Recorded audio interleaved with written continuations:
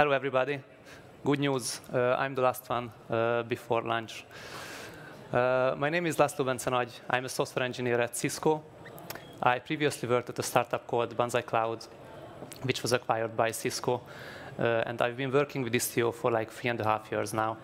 So I will talk about Istio, more specifically multi-cluster Istio today. Is it complex or maybe piece of cake? Let's dive in. Today I will focus on the single mesh multi-cluster, multi-primary on different networks Istio setup, which means that we have only one single Istio mesh.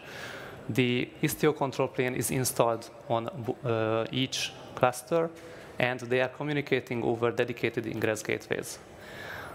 To install this setup, today, according to the official Istio documentation, what you need to do is several manual steps. These are essentially kubectl apply commands, istioctl commands, even running some bash scripts, getting some resources from one cluster and applying to the other.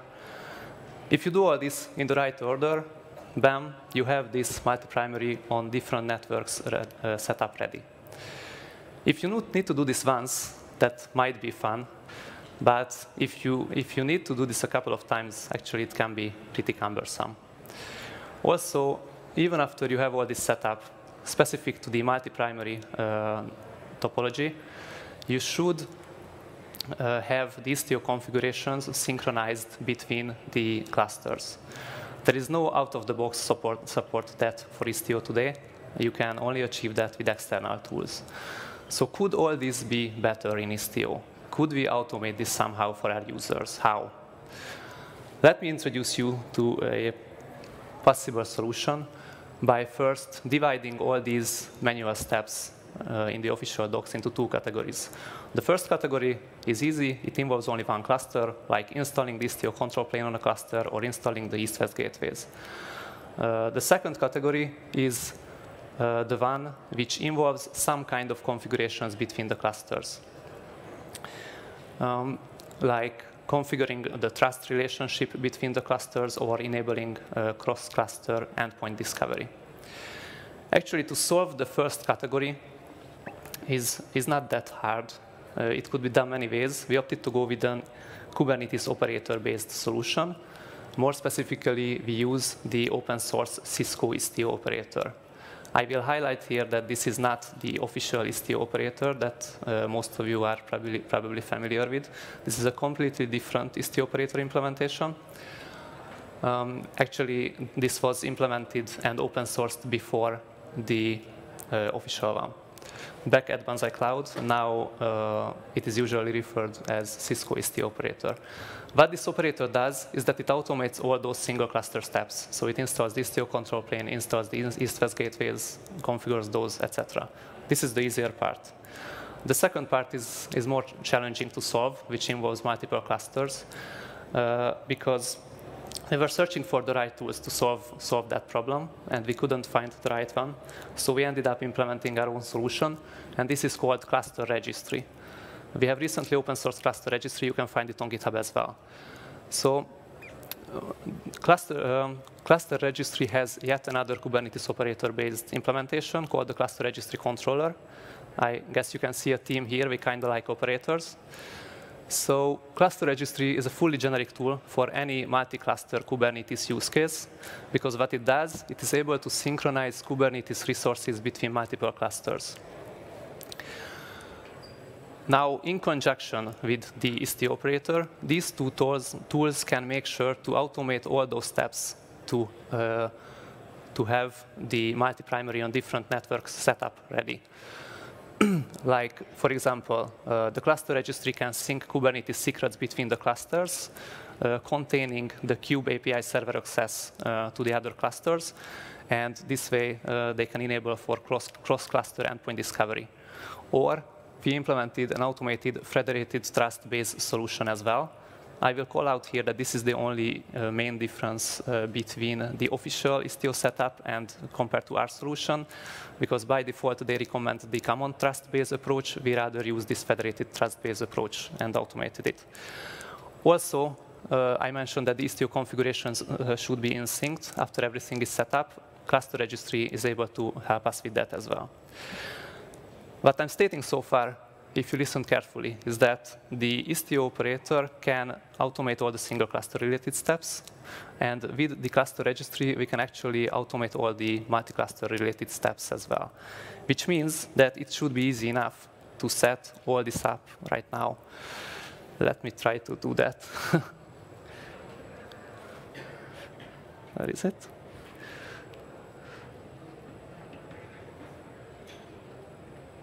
OK. It was not that bad. So it's going to be hard like this. OK, so what I have here is that I have two Kubernetes clusters. I have the Istio operator and cluster registry controller installed on both. And I have also made sure that the cluster registry controller is able to synchronize the resources between these two clusters. That's the only manual step I don't have time to show in this demo right here. What I'm going to do is that, it's going to be bad. Let me apply two CRs first, real quickly, and then show you the content of those. OK.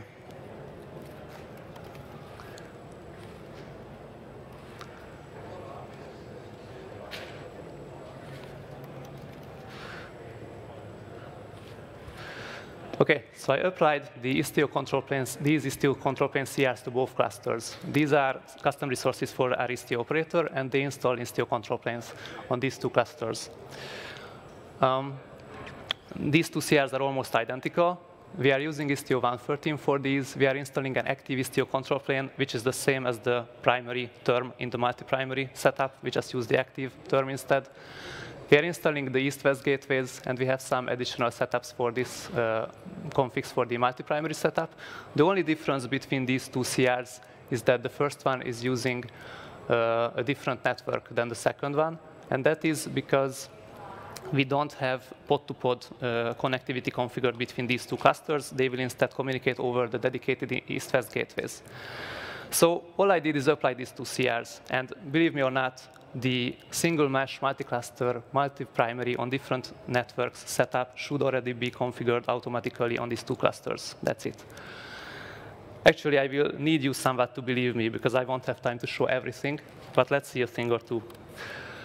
Of course, we have the Istio control planes running on both of these clusters. We also have the east-west gateways running as well. These are the easier part.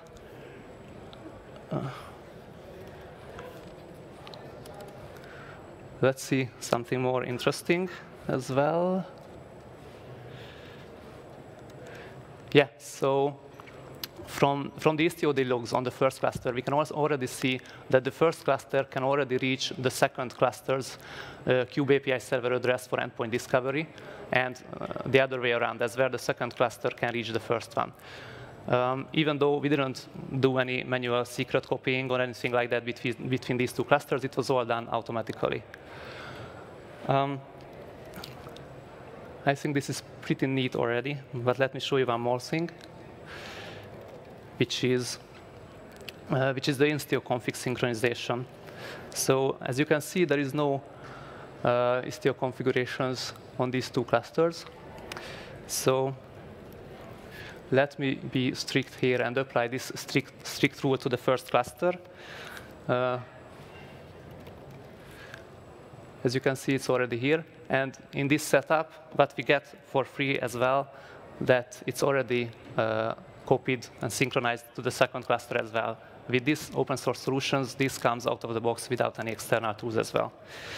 So I think this is pretty neat. Let's go for takeaways. Yeah. So with these two open source tools, the Istio operator and cluster registry, we can almost fully automate the single mesh setups. Today I was concentrating and talking about the multi-primary setup, but it actually works very similarly with the primary remote setup as well.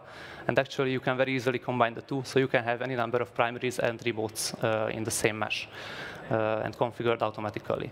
Also, partly why we like operators is that they sit very well with the declarative and GitOps-based workflows. So mostly all you need is installing the controllers, the operators, and some custom resources, as I showed. And you should have this setup ready as well. And also, as I mentioned, we have out-of-the-box Istio config synchronization as well. And what's worth mentioning here is that this comes without a single point of failure, because there is no one single control plane to track all this. This comes with a fully distributed manner. So at this point, I will ask you and let you decide if multi-cluster is complex or piece of cake.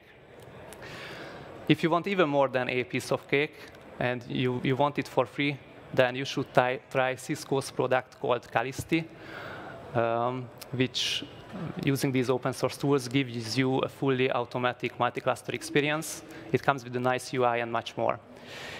If you are interested either in our product or any of these open source tools mentioned today, please visit the Cisco booth at KubeCon.